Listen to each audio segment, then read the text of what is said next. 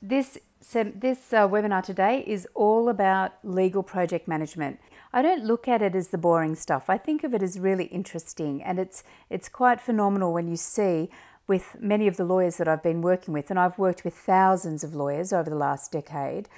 Once we actually figure out exactly which tool or which technique can really make a change for their type of matter or for their particular work context, then the overwhelm is reduced and their stress tends to fall away and they can really focus on their work so they can become much more productive.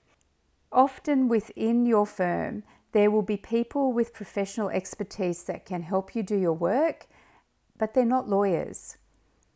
They've spent their time becoming highly skilled in different areas, and what we can do is we can adapt and adopt their learnings and their frameworks and their disciplines to help you deliver better legal outcomes for your clients. Leading your teams. So project work gets done through people, and the better we can actually lead our teams, the better outcomes we will get. Hopefully it doesn't happen that much anymore, but when I first started working with lawyers, there were so many examples where the partner or the senior associate would not share the letter of engagement or the matter plan with the team working on the matter. There were so many instances where there would be no basic briefing for the team. So they actually were not, brought up to speed with the matter. So this is important. It's about thinking about the people who are going to be doing the work and leading them, inspiring them, directing and managing them.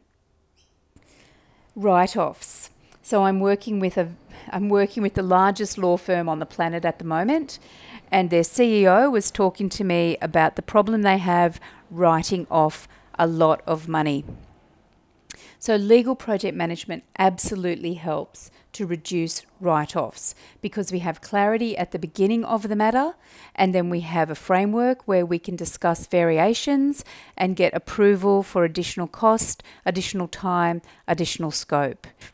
Now, there's some lawyer outcomes. This surprised me a little bit because I hadn't really worked with a lot of lawyers in the beginning. I've worked with a lot more, and I can absolutely say that lawyers who use legal project management principles and adjust the way they think about and the way they do their work will have increased work satisfaction and reduce stress.